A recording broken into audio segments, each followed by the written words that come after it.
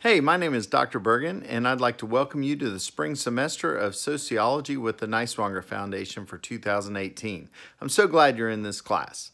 If this is the first time you've experienced an online class, I think you're really going to enjoy it. It offers a great deal of flexibility, and I think it's going to be a good experience.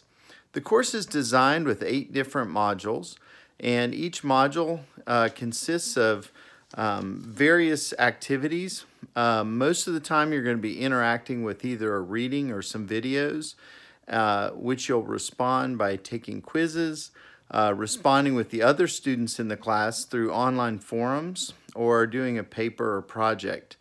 You'll find all course materials.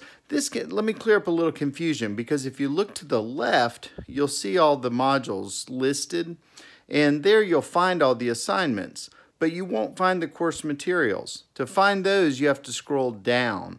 So if you go down below where I'm talking, you're going to see the pacing guide right below this video. Below that, you'll see each module listed individually with all the course materials.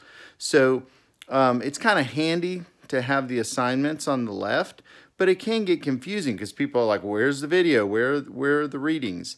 You should find those. The links to them are either the videos posted themselves or the readings themselves, like I said, below where you see this video right now. So just scroll down and you'll see Module 1 and you'll see all the materials listed. They should be in order below. And as I said, there are 8 different modules. And we pasted out for this semester, so we have about 2 weeks per module.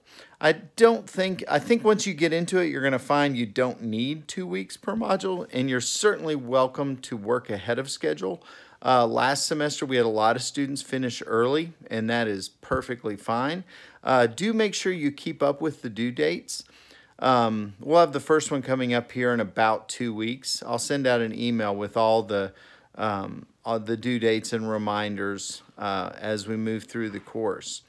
Those due dates are important. The school that you go to has made an investment with you in this course, and they want to make sure that you're keeping up with your work and that you have some accountability. So those due dates are important. Now, if you ever have any issues, that's why I'm here. And so if you either can't access course material, or if you've got problems with the assignments, or you're not sure what to do, please email me, and I'm usually very quick to respond to those. I try to get back as soon as I can. I check my email daily unless something's up, and I will let you know if I'm traveling or if I'm having some issue where I can't get to my email. You can always reach me at burgind@jcschools.org. That's burgind@jcschools.org. I'm really looking forward to this semester, and I look forward to getting to know you better. So go ahead and get started on Module 1. You got about 2 weeks on the first one. I will tell you the first paper is probably the hardest one. People have the biggest barrier on that first paper. So get through that, and once you do that, I think you'll find that things will really start clicking. I look forward to working with you this semester. There are a lot of cool subjects that we're going to be talking about as we move forward. So go ahead and get started, and look forward to getting to know you better.